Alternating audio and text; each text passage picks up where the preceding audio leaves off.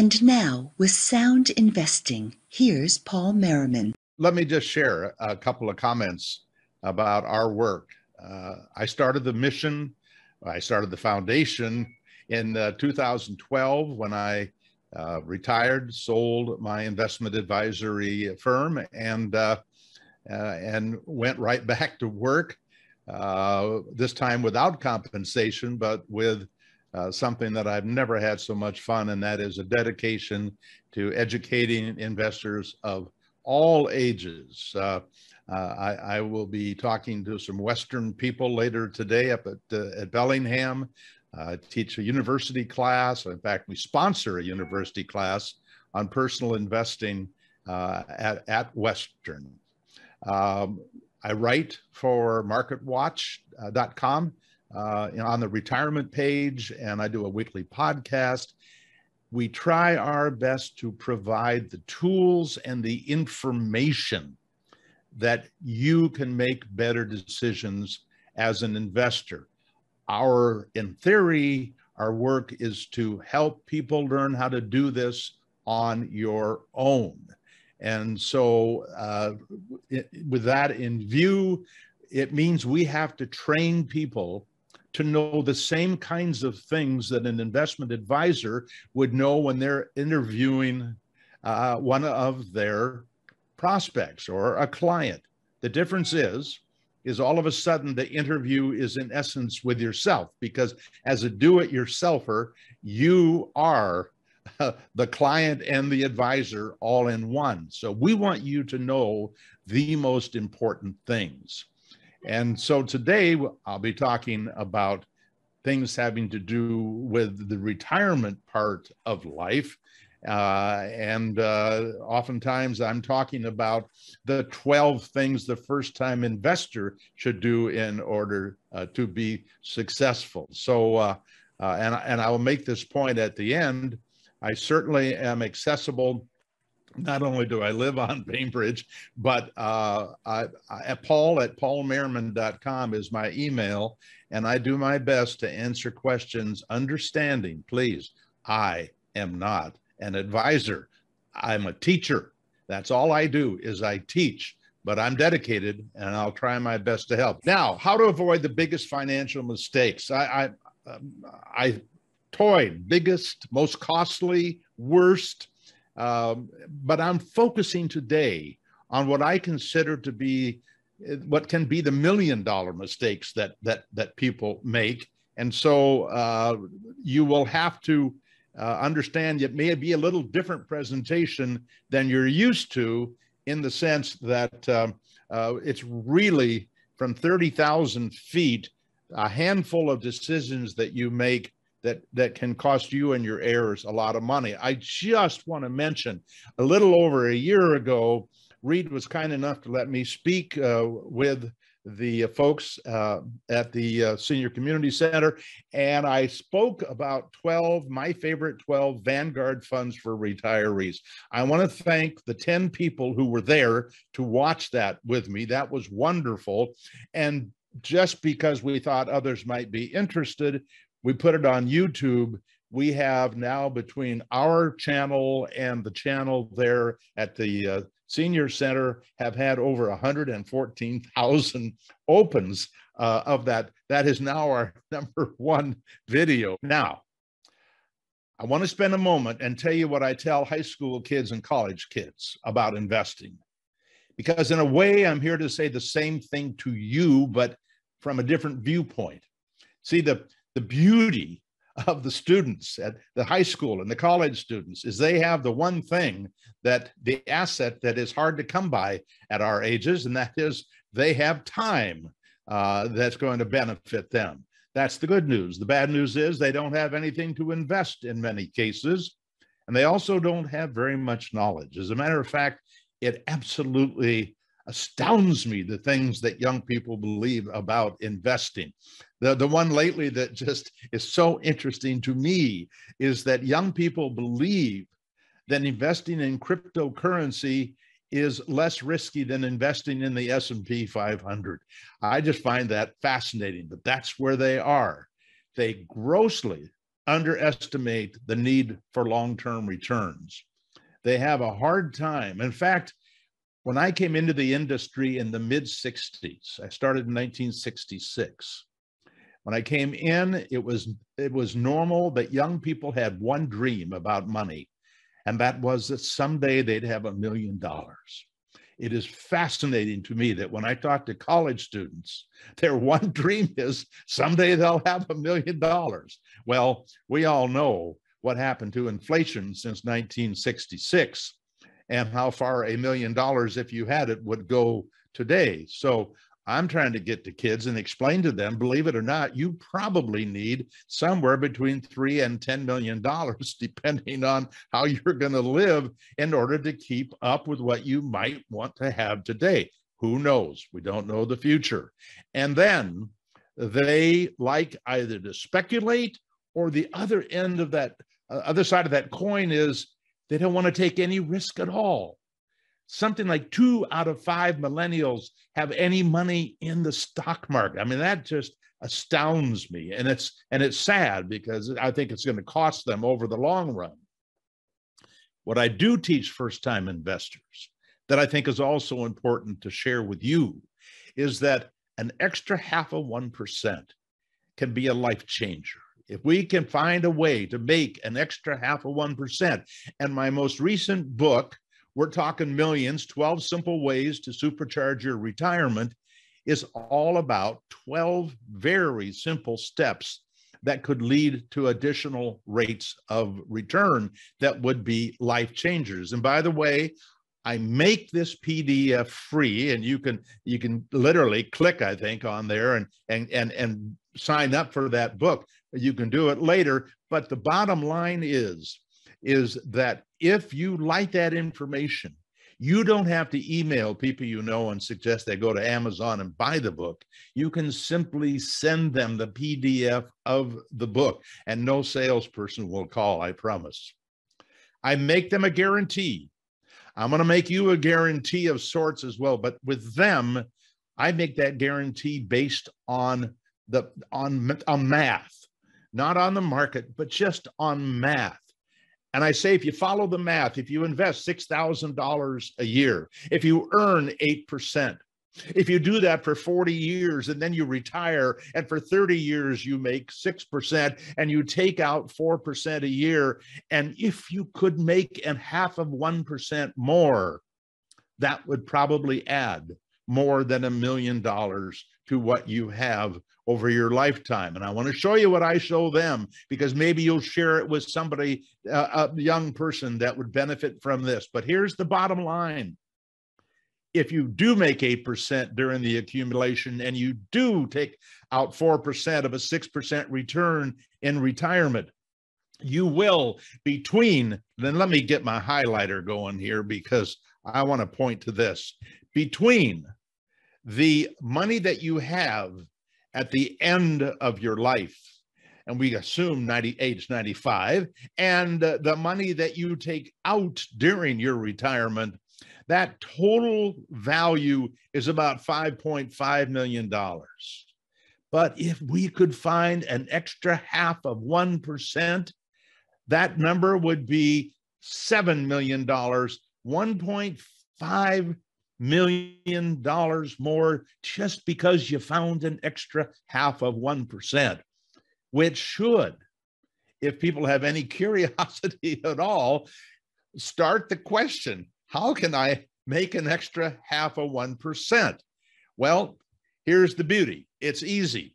And here's what I know about retirees. I've got to look at it in a different way than I do with the first-time investor, because you have less time and more money. You are really focused on not wanting to lose your savings, and you know a lot more about the investing process. But I still believe an extra 0.5% for you can be a life changer. By the way, it may not be a life changer for you, because you may have more than you need. And what it really is about is leaving more to children and charities. And let that be a life changer for somebody else. But I think that is absolutely doable. So here's what I teach retirees. 1, that instead of making up numbers of 8 and 6 and 4%, I mean, all these just using the straight math, let's take a look at the past. Let's learn the lesson, not from a given accumulation and distribution rate of return, et cetera. Let's look at the actual history that happened and what would have happened to your money if you had been there and made the decision to retire and take out a certain amount and have a certain combination of stocks and bonds in your portfolio. We can do that now. And we all know intuitively there is no risk in the past. And that whatever I'm going to show you, I know it worked, okay?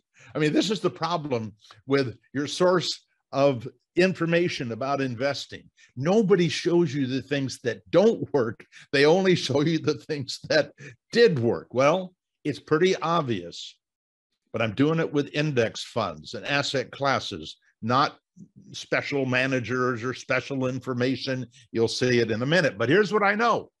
There are many ways to make an extra 0.5%, even when you're retired. And interestingly enough, and not a surprise to you, there are many ways to lose 0.5% if you make the wrong decisions. Now, I talked about numbers and using numbers rather than graphs. I'm a great believer in numbers. I am not asking you to read these numbers. I am asking you to simply notice that on the left, we have the calendar years from 1970 through 2021. And then every column, it represents the year-by-year return with some combination of equities and fixed income, bonds. And so the first column we come to, headed bonds, you can see the returns over this 52-year period. And you can see down at the bottom, the compound rate of return of over 7%. Okay, where do you get 7% with bonds today? You don't, as you know. Not even high yield bonds are paying 7%. Well, there might be a few, but those would be very, very risky high yield bonds. But the bottom line is that that's what did happen over this 52-year period. And we don't know what the future will bring. I suspect many of us thought we'd never see 7% inflation again. We thought somehow that we learned how to control those kind of things. And look what we're facing today. As you move to the right on this table, as we move from column to column, we are adding 10% equities. And I got a whole bunch of these tables. And in every case, the equities are represented by something different. In this particular case, it's the S&P 500 1 year at a time. So what do I know about the S&P 500? If I look at the bottom line, it had an 11% compound rate of return. And you may be thinking, whoa, that's awfully high. Well, actually, that is the average 40-year return of the S&P 500 since 1928. The very best was 12.5. The very worst was 8.9. But the average was 11. So that is interesting to me here, that as we follow the bouncing ball, moving and adding more equity, every time we add more equity, we add more return. And it's about 0.5%. So you go originally from 7.1 to 7.6 by putting 10% in equities. You go from 7.6 to 8.1 by putting another 10%.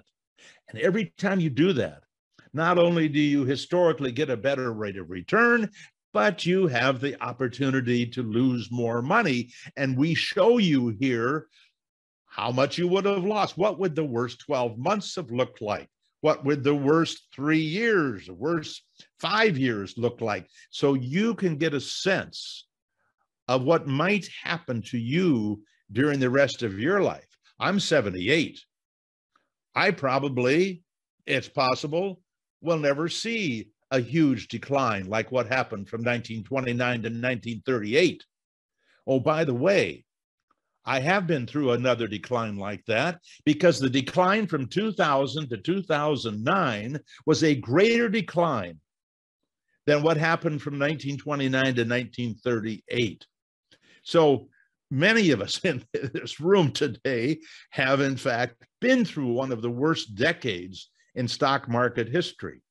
And it's possible our memories aren't the same as what happened in 29 to 38, because so few of us ended up in a soup line.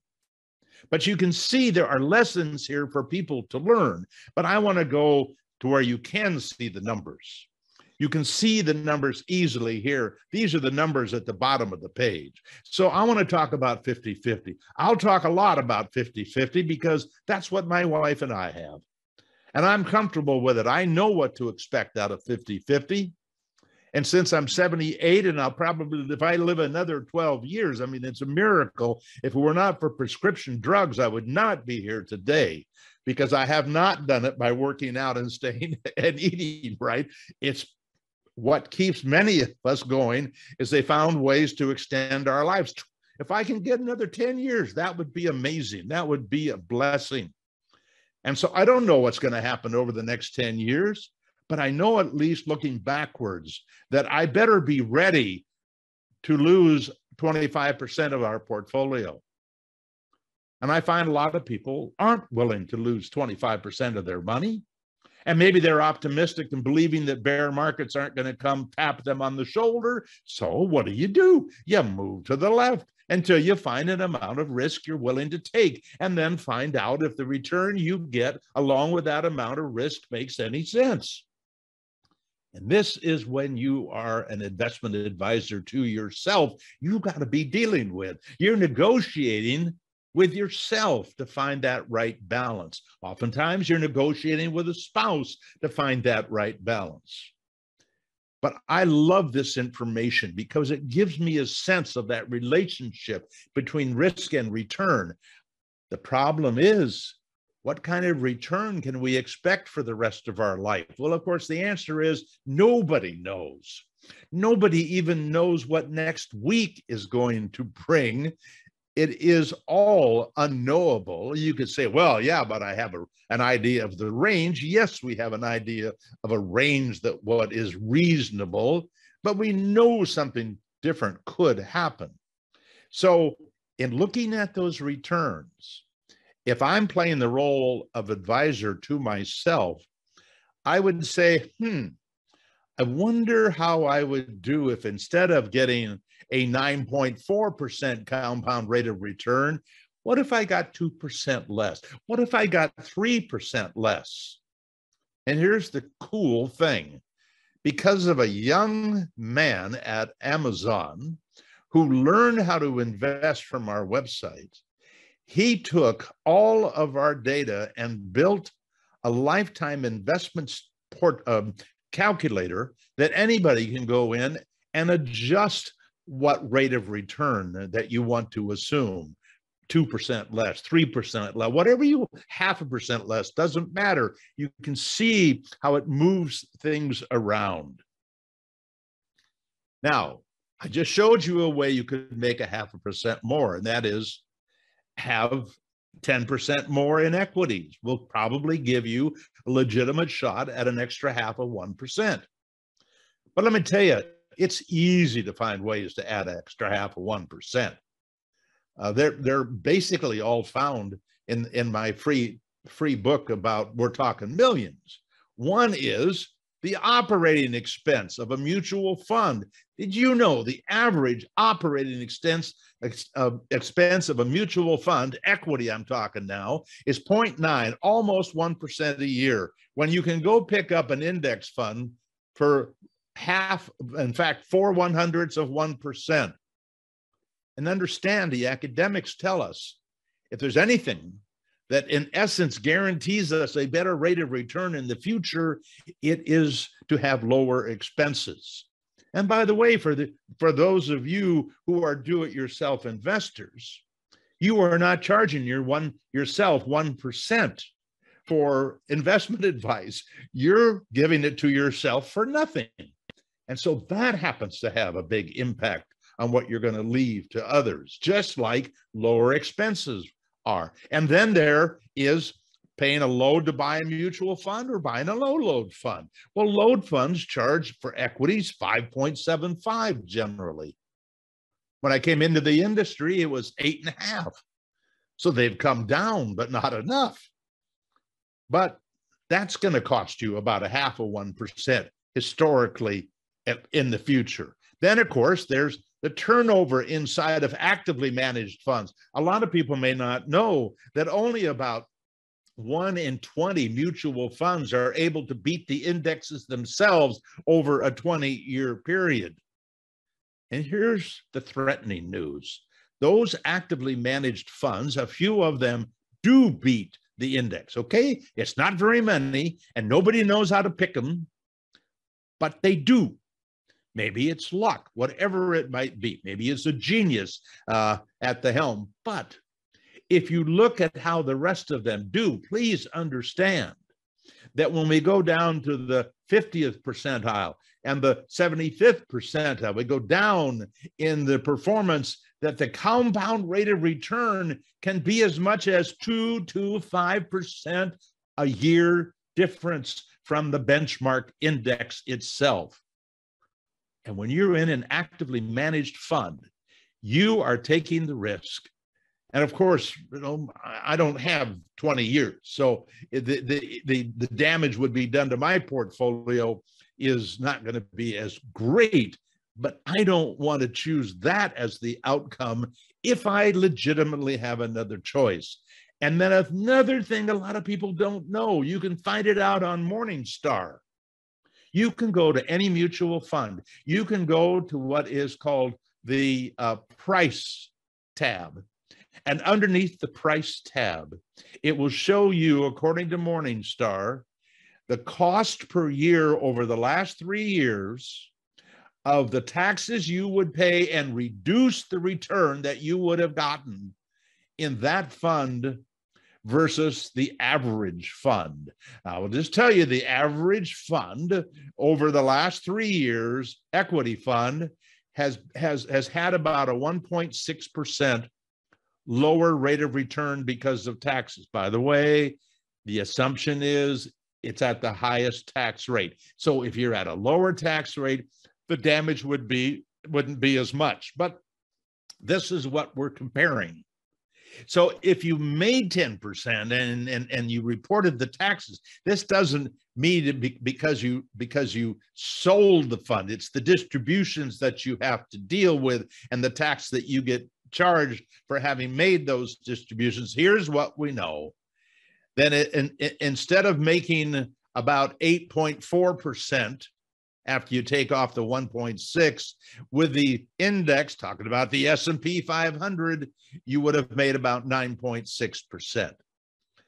There again is 0.5%. And here's the thing that really bothers me. Legitimate people, whether they're following religious beliefs or people following their best beliefs, however they get there. And I guess the ones that irritate me a little more are the ones who shelter or preach how good investing can be. Some of those people give advice that will give you information and recommendations to be wrong on every one of these.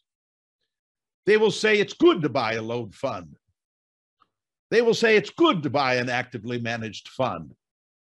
I mean, that irritates me, which is one of the reasons that I am so aggressive and outspoken about this, that you have the ability in every one of these cases to keep it in your family and not somebody else's. And you can say, well, but I've got an advisor. I've got to pay them. Okay, that's fine. I've got an advisor too, okay? And there's a very specific reason I have an advisor. And it's not because I don't understand how all this stuff works. But yes, I have an advisor. But is my advisor using actively managed funds or index funds? You know. Is my advisor recommending funds that have high expenses or low expenses. You know. Tax efficient, you know. As a matter of fact, one of the fascinating things about investing today versus when I started in 1966 is it has never been more efficient or more profitable to invest. As long as you get it right, they have made it a piece of cake. And this is the beauty. If I can get young people counting to stop counting on cryptocurrency and meme stocks, I think I can help them make a lot more money than I ever made because the industry actually allows us today to make it. It's one of the ways you can make more. And a lot of people may not know this. The day-to-day volatility in the stock market is really amazing. And when I say really amazing, it's not just that it goes up and down a lot, because if you follow the S&P 500, you know there are some days that it can be up and down 1%. And that's a lot in one day. If you annualized your return and you made 1% every day, or you lost 1% every day, you'd have either a great profit or a serious problem. Well, the good news is about 47% of the days, the market is down, and 53% of the days, the market is up. But notice this. This happened on March 25th, 2022. The market was up or down. Well, if you were in the S&P 500, it was probably because it's a balance. It's a core fund. It has some value and it has some growth. And it was up 0.3%. But if you were in one of those great hot dog funds that was all growth, you were down 1%. And if you were in a large company of out of favor companies, the value funds and stocks, you were up 1%. Oh, and if you were in small companies that were out of favor, you were up 1.7%. And if you were in small companies that were very popular, but they were down 1% that day, you lost money. This, believe it or not, is not unusual. And so you might hear somebody saying, God, it was a terrible day. And you look at your portfolio, because so many people, particularly retirees who like dividend companies, have got a fair amount of value in their portfolio and probably did okay. But the reason I bring this up is that one of the mistakes that we make as investors is we don't diversify enough. But you could say, well, wait a minute, I got the total market index, or I got the S&P 500. I am well diversified. Well, actually what you have is a portfolio that is largely driven by about 50 large growth companies. It's not the value companies that are driving the S&P 500. It's that handful of companies. In fact, I think the top 25% is about 33 to 40% of that portfolio is represented by that small number of companies. Bottom line is, all of history shows us that you are better off diversifying beyond just 500 stocks or beyond 3,500 stocks you might have in the total market index. But here's what we know from 1928 to 2021. We know that large companies, this would basically be the S&P 500, compounded at 10.2%.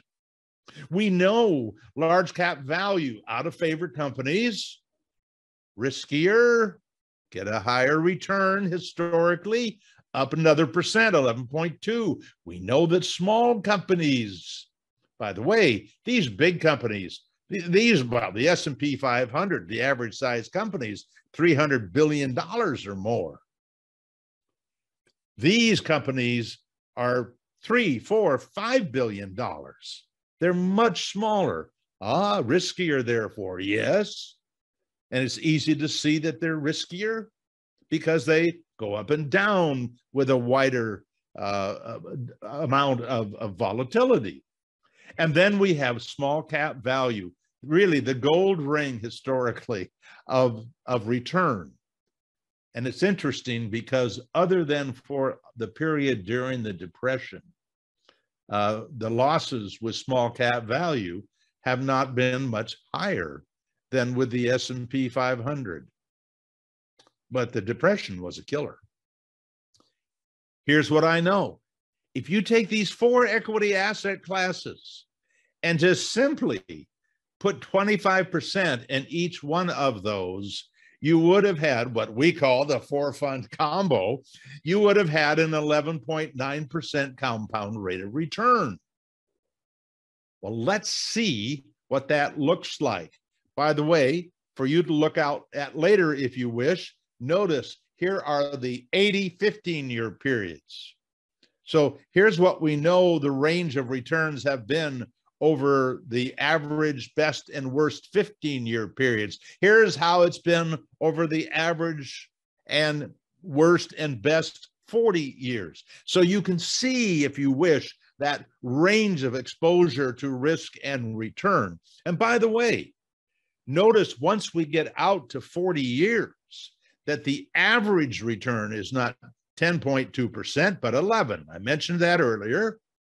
And 13.5 for large cap value, 13.7 for small cap blend, 16.2 for small cap value, and for the average for the 4-fund portfolio, 13.7. That's the past. There is no risk in the past. We always know what we should have done. Living in the Seattle area for most of my adult life, I should have put $10,000 into Microsoft and never touched it, right? We always know what we should have done. Question is, what are we going to do? Well, let me show you something. I want to show you the impact of combining these 4 portfolios. Daryl Balls, our director of analytics, another volunteer to our foundation. Chris Pedersen and Daryl Balls. Chris is the director of research. These people are so valuable to our students because they take the past and find ways to share it in a way that we hope is memorable, because that's our problem. We are in your life for a few minutes and then we're gone. We do not call you. We do not email you and ask you what you're doing or could we help you. No, we are just teachers who show you what we know and then we're gone. We hope you'll subscribe to our free newsletter and be a regular visitor to our site, because there's more information to come, we believe. But here's what I know about this piece, and it is a masterful tool to teach. This shows me 4 different asset classes. The S&P 500, green, large cap value, dirty yellow, tan, small cap blend, brown, small cap value, electric blue, and then the purple 4-fund combo. I can look at it from 30,000 feet, or I can get right down inside of it and look at it close. I can show it to you very close here, and every year tells me a story. I can learn so much from reading this like a book, because in essence, 1997 is a page out of my book. I should say Daryl's book. And in 1997, the returns of small cap value, 39.2%. This is an index done by academics. This is not actively managed investment. Just buy everything that qualified for small cap value. Large cap value, up 38.4. That tells me, since both large and small did well that year, did well, and they're both value, that was a great year for value. Well, it wasn't that great because as I look down at the bottom, the S&P 500 was up 33.4 and the small cap blend was up 29.1. So I don't know anybody who was complaining because their asset class didn't do well. But I do like the four fund combo. By the way, one thing I know about the four fund combo, it will never be number one, ever. Impossible. And it will never be number four or number five. Impossible, because it's the average of all four. It's going to be somewhere around the middle. It might be a little towards the top, a little towards the bottom, but I should never be able to complain in a big way about what it did compared to what other people did. But you may find it kind of surprising that in 1998, the S&P 500 skyrockets 28.6. Wait a minute. We expect the S&P 500 to be the worst performing equity asset class because it's the highest quality. If I put bonds in here, and I will in a minute, if I put bonds in here, we expect, because bonds are less risky, that they will give lower rates of return. And generally, that's absolutely true, but not in 1998.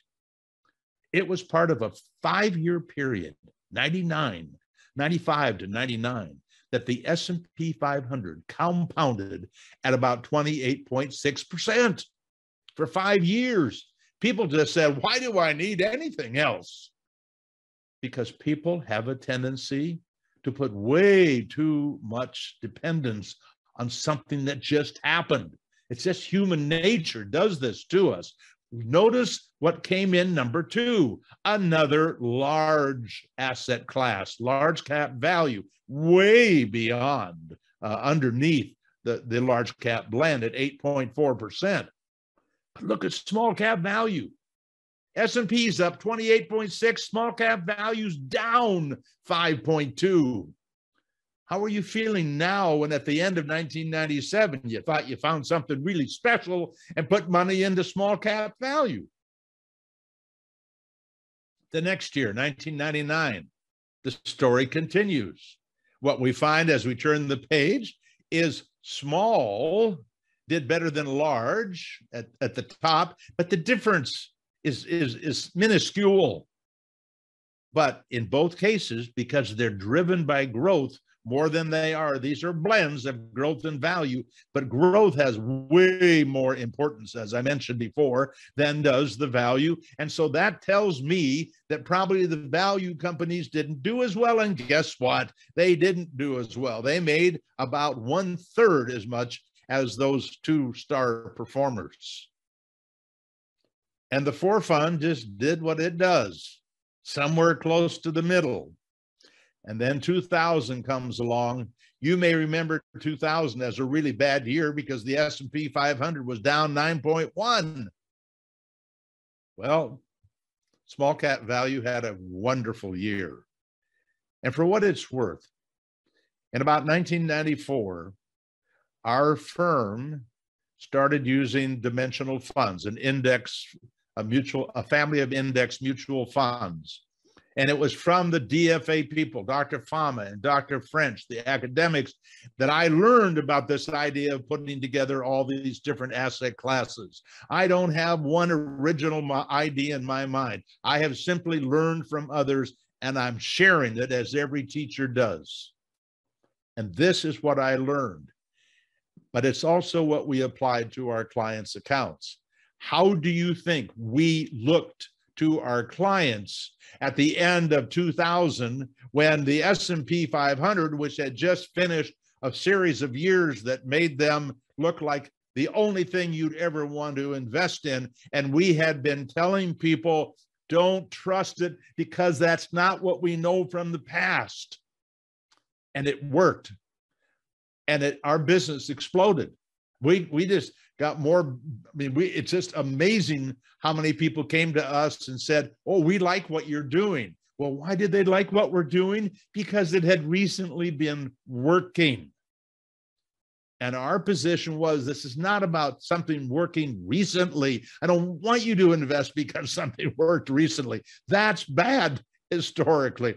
I want something that says that you should have a better return with less volatility by diversifying beyond what you might be doing now.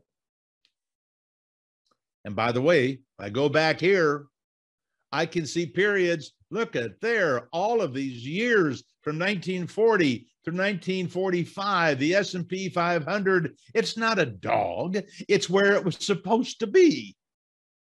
And small cap value is kind of up there where it's supposed to be. Except then when we come back to what we know recently from 2014, with the exception of 2016, the S&P 500 is up there where it's not supposed to be. But that is in essence wrong. It is supposed to be there part of the time. That's what we know about the stock market. And all I'm saying is an easier way to address this is for people, and I'm thinking of young people who don't want to take a lot of risk. They'd like to go to the S&P 500. If they're going to go into equities at all, I'm saying, have you considered the 4-fund strategy? And by the way, if I only have 10 years left, I'm going to go back for a second and look at the last 10 years, starting with 1930, the decade. In here, by the way, we have bonds as well. But I want you to notice what happened during 1930 to 1939. The S&P 500 is down 0.1% a year. And that's before inflation. It was up because it was a period of deflation. 4-fund combos right there, looking almost like it. And then from 1940 to 49, 4-fund combo up 14.3, S&P up 9.2. 50 to 59, 4-fund combo up 19.4, S&P 500 up 19.4. Doesn't matter. Then the next decade, S&P 500 7.8, 4-fund combo 11.3, 4-fund combo 70 to 79, 10.6, S&P 500 5.9. Then the S&P 500 does something that hadn't done before. It goes right to the top from 1990 to 99 and from 2010 to 2019. But look where 4-fund combo, it's tucked in right underneath it. So it says to me that I got a chance to do better with the 4-fund combo. But when I don't, I'm probably not going to be terribly disappointed. Now, having said that, the market almost guarantees that it's going to find a way to disappoint you, okay? That's the history of the stock market. So, I want to show you ever so briefly that table, that fine-tuning table, not the S&P 500, but we're looking here at the 4-fund combo instead of the S&P 500. That's what the 100% equity is. And I can look at the 50-50. The S&P 500 was up 9.4% in the first table we looked at. Here, it's 10.2%. Now, I know I can't put the word guaranteed next to that because there will be obviously periods that the S&P 500 is a better place to be. And by the way, if that's where your comfort is the S&P 500 and the idea of diversifying amongst 4 equity asset classes is uncomfortable, you are more likely to stay the course with what is comfortable. The question is, can you find comfort in something else? Well, that's a question that's been on the table since 1976 when John Bogle brought out the S&P 500, because I can tell you when they brought it to the public, they expected they were going to raise $150 million. They raised $11 million because nobody almost was comfortable with the idea of what the S&P 500 was. In fact, the public didn't really buy into the S&P 500 until about 1999. Because at the end of that 25-year period, it had compounded at over 17%. And guess what happened next? From 2000 until today, it's about a 7.5% a year compound rate of return. But I do notice it's the same story when you add more of whatever that equity asset class is. As you add more, the return goes up. Distributions, more numbers. And for those who like these numbers, you're going to find this great fun. And at the end of this presentation, I'll have a link to where you can find dozens and dozens of these tables. But here's what's important about this table. It assumes that in 1970, you had $1 million and you retired. It assumes that you put the equity portion in the S&P 500 and you put the bond portion, you had the bond portion at the other side of the table. So that over here in this first column, it showed you what happened to 100% in bonds. It assumed you were taking out $30,000 a year, basically 3% of that original amount. It assumed that every year as inflation went up, you increased the amount of the distribution. So you can see, how would you have done? How at the end of 20 years, how much money would you have had having been purely in bonds? $3 million, more than 3.5. What about if you were 50-50? You would have about 4.6. Excuse me, I'm 10, 20, 30. Yeah, 4.4 million, pardon me. Now, was it worth the risk to make that extra money? Well, it's easy to say it was afterwards, but I can tell you, particularly people who were looking at the S&P 500, 100% in equities, you were down at one point a lot. That may have been very uncomfortable. And given that that was a part of your portfolio, you may not have been so comfortable being 50-50. The good news is bonds were paying you higher returns. I want to show you a big decision. In this next page, all I do is I change from $30,000 distribution to $40,000. Because we wanted to spend more, of course. We wanted to spend more, particularly when we were young in our retirement. But I want you to see that if you spent $40,000 instead of 30 and you upped it by inflation, instead of having 4 million left over at the end of 20 years, it's 2.6 million. It's okay. That's still good. But if you wanted to take the next layer of risk and take $50,000 out, you got yourself a problem. You see it? Particularly if you are what they call a member of the FIRE movement, where you're retiring at a young age and planning to live off the money for the rest of your life. But, you know, it was okay. You had money left after 20 years. But what if we used the four funds? Instead of 4 million, 6 million. What if we took out 40,000 instead of 2.6, 4.3 million? Instead of almost going broke, you not only have 2.6 million at the end of that 20 years, but it lasts for the next. And that's because, not because you took out more money. The only thing you changed was the equity asset class. But there's another way to do it. And it's what my wife and I do as the approach. We oversaved, so we had more money than we needed. So, and I'm going to just take you ever so quickly to the 5% strategy, because that's how much we've been taking out. And we're right on the verge of thinking about 6%. How could we be so aggressive? Because we saved sufficiently more than we needed, that we didn't have to worry about increasing the amount because of inflation.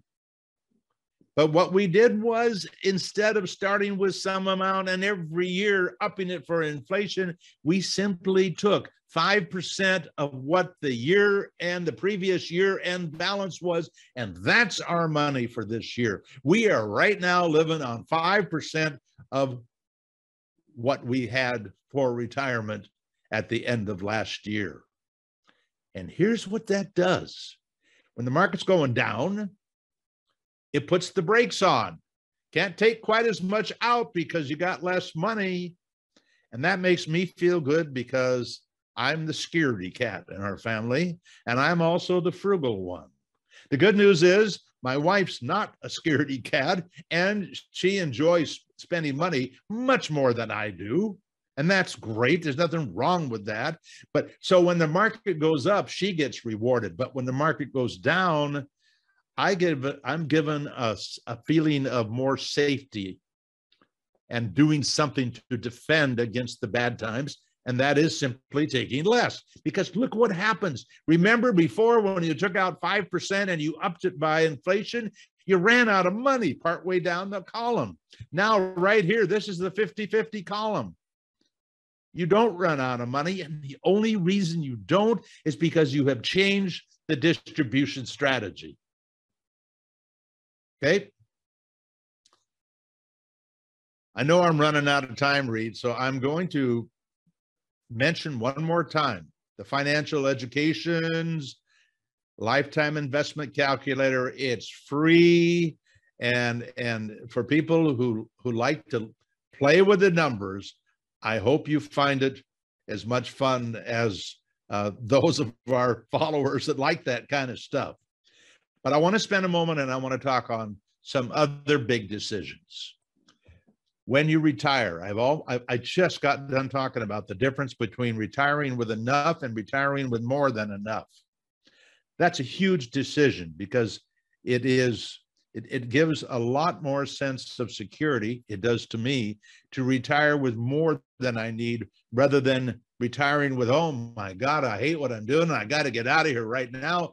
And do I have enough? And somebody will bless you and say you have enough. Now, you got to be careful, because so often those people who bless you and say you have enough are also in the business of waiting for you to roll over your 401k into a privately managed account so they can start earning some money on it along with you. Sometimes I have seen situations where somebody said you had enough that, through my eyes, no, it was not enough. And that's why I think it's always good to get that second opinion. When we start taking Social Security, we all know that's a big deal. And if you have any question about that, I hope you'll join me on the 21st of April with Mary Beth Franklin. Whether you spend your taxable money first or your tax deferred money, absolutely, that is a big decision. It's not $1 million decision, but most people say taxable first. How much we take out and when we spend our savings, and how much and when we give it away. A lot of people give away too much too quickly. I'm more than happy to leave my IRA to our foundation. Happy to do that. I don't want to give it all to them now. I want to wait. I want to wait to do that, because I want to make sure I got enough. And whether you sell equities or fixed income securities first, those are big decisions. And I'm going to recommend a book in just a second. When do we pass risk to others? As I mentioned earlier, sold the firm in 2012. I will never have a chance to make as much money on the value of my investment as I would in that firm, because it's a business. And when you have passive investments, you don't expect to make as much as you do when you have active, something that you are directly involved with. But I see a lot of people that carry the risk of that too long. I really believe that, at least for us, it is important to pass that baton of risk to somebody else. A lot of people have all their money in one stock. I think that can be a huge mistake. And how much risk should we take when we have enough? I run into a lot of people who are in their, let's say they're 60 and they're going to retire in 5 years. They have plenty of money to retire right now. I will ask the question, or I did when I was an advisor, do you want to continue to take the risk of not having enough when you have enough? Doesn't mean you can't keep working, but sometimes it makes sense to reduce that risk, lock it in, guarantee. I love the word guarantee. We never know that you can, but at least you can know the odds are more in your favor. And professional help. I really encourage every investor to stop before they retire and have somebody look at their plan. I'm not talking about hiring somebody at 1% a year. Get somebody by the hour. And then I want to address ever so briefly the threat of elder abuse financially. I've seen it many times. I want to recommend a book written by Larry Swedroe, Your Complete Guide to a Successful, Secure Retirement. I am sure there are some people on the Zoom call here who have read this. It's one of the finest books that I've read in terms of information for soon to be retired or retired people. I called up Larry and the publisher and I said, please, I love what you've done on elder abuse. Would you please let us share that chapter with the people who are coming? And they agreed to. And I agreed also that I would show you the table of contents so that if you do in fact buy that book, and I promise I make nothing on this book except that I believe you'll be emotionally and intellectually ready to take on more decisions with Larry's help. Remember, I said I am not a financial advisor. I'm an investment guy. There's our book, and you can get that free. And here's a book that was written by Chris Pedersen, who is our director of this is one of those things, doesn't matter what he's the director of. He's a brilliant guy.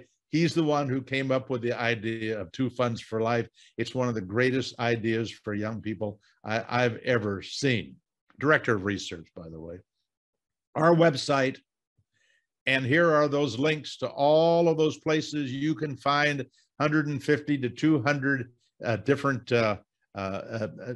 tables. It's great, including, by the way, our ETF and mutual fund recommendations.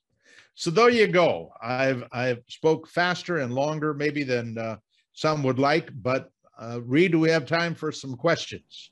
Yes, and although I did not send out your PDF before this meeting, I will send it out after, so you'll get it. Oh, great, thanks. That's great. So if anyone has a question, I would say just open up your microphone, be polite, and take your turn. Just ask one at a time so that other people get a chance if they have a question. You go ahead and call them. Why didn't you do that? Okay. So I don't see anybody raising their hand, but oh, that's easy. That's good. Well, I can take the stop share off then, I think. Okay. Out because I don't have to read. What was the name of the book again? You're successful. First of all, Larry Swedroe, Swedroe. And I don't have my copy right here, and it's in the handout material, but it's a successful guide to retirement decisions. It's what it's about. But if you go to, he has written, I think, 15 books. He is a terrific educator, and he knows all of the numbers from financial planning, estate planning, and all of those things I think that are important to you. I thought that one of the things that was most evident in what you were talking about today was the value of it's never too late to balance risk and reward, that we can keep doing that even as we, in a moderate or conservative way, take out income when we're retired. You know something, I think that's a great point. And what we need to believe, I think, is that there's going to be a reward for having made the effort to analyze that. And for some people, you think, oh God, how can I face all of these decisions? First of all, it's almost one decision at a time, each fork in the road. If you take them one at a time, big versus small, value versus growth, stocks versus bonds, mutual funds versus individual, load versus no load, high expenses versus low expenses. They're all easy decisions if you don't try to make them all at one time. Hey, Paul, Yes. it's Jane here. Hi, Jane, yes. a really quick since I'm a numbers person, at the very bottom of that like massive number sheet you had was something called worst drawdown. Yes. I'm curious what that is. Okay. So you got the market bouncing back and forth, and we can judge 3 months, 6 months, 12 months, 36 and 60 months. Easy to measure that and easy to kind of understand it. Those all have to do with losses, but the drawdown is from the last peak down to the bottom before it turns around and works its way back up. Okay, so it's that snapshot in time where you go, oh my God. Yes. Right. Yeah. And sometimes it's the moment you want to jump, right? Well, and what happens is in 1987, there was this 22.5% loss in one day. Yes. And had that happened over a week or two, a lot of people would have jumped. A lot of people did jump, by the way, on that day. But a lot of people stayed the course because it very quickly came back up. Right. But it doesn't always record that quickly. Sometimes it takes years to get back to where you were. It took Microsoft from 1990, 16 years to break, 2000, 16 years to break even again. That's a long time. And if you bought Microsoft at the peak, waiting 16 years to break even was not what you had in mind. And so that drawdown, we think, is important. And both, you'll notice 50% is kind of the number you see down there a lot when you look at a lot of these drawdown tables, particularly with the all equity portion. Warren Buffett and Peter Lynch, two great advisors and investors, both said, if you're not willing to lose half of your money, you shouldn't be in the stock market. It doesn't make any sense to go in the stock market because Warren Buffett has lost 1988 and 89. There was a 12-month period. He lost half of his money. And yet he was the man who said, rule number one, don't lose. Rule number two is don't forget rule number one. And yet he lost half of his money. Well, he wasn't talking about don't lose for a year, but invest in things that if you had to wait 10 years, that you would be willing to do that. And so there's a lot to successful investing and philosophy or trust. And by the way, this is a faith-based industry. It is as much a faith-based industry as almost any I know. I said almost, because you don't know the future. Nobody does. But just on like any other faith-based industry, there are people who will tell you what the future is going to be. And they'd say it to you like they know. And maybe they believe they know, but we know they can't know. Or at least we believe they can't know because maybe they are special. Paul, I have a question. Yes. You haven't mentioned ETFs. Oh, yes. Well, exchange traded funds and mutual funds are basically the same in that they represent a broadly diversified portfolio of securities. Okay, that's where we start. Now, what's different is ETFs can be traded during the day, during the market, while the market is open. You can't do that with a mutual fund. You have to wait till the end of the day. And when you buy and sell an ETF, you are buying on the ask price and you're selling at the bid price. That difference is called the spread. Let's call it the wholesale markup in the industry. When you buy and sell mutual funds at the end of the day, there is no spread. Everybody gets the same price. ETF is more tax efficient. And so for people in a taxable account, an ETF will over the long, as a matter of fact, Vanguard is in a long-term project of trying to get most of their clients to go over to ETFs because they're more tax efficient. And we have the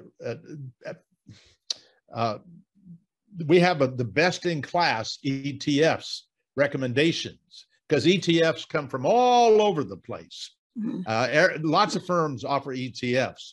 Chris Patterson has looked through virtually all of them to pick the best small cap value, the best large cap value, the best large cap blend, et cetera, to build a portfolio. And guess what? I said earlier that it's never been more efficient is in terms of, for us as investors, you can now buy and sell ETFs.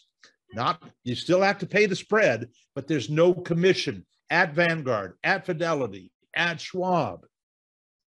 And you could even go to Fidelity today and buy a mutual fund that looks like the S&P 500 with no operating expense, none. Oh, yeah. And they're still making a profit. What do you think that says about the industry? What does that say about those of us who are smart enough to know what's going on, how we could likely make more money? Not because we found any secrets or we found a good company to buy, but we found out how to control those things that we can control, and then we have to leave the rest of it to whatever the outcome is. So can I just do a follow-up there? So it sounded to me like the biggest advantage for looking at ETFs rather than mutual funds is the tax consequences? Correct. That is the biggest advantage. The big disadvantage is it makes it possible, easy for people to trade the market with indexes. And I'm happy that makes them happy. I'm unhappy that it's likely to lead to lower returns in the long run than they're likely to get. And they will have, in most cases, taken more risk because they do tend to chase performance. And they also find it very difficult to be a master market timer. It is so easy to be a master buy and holder. It is almost impossible to be a master market timer. And I know that intimately because I have followed market timing since 1966. And I know the problems with market timing emotionally. There is no more difficult emotional strategy in the business than market timing. Buy and hold works for most people, but not everybody can buy and hold.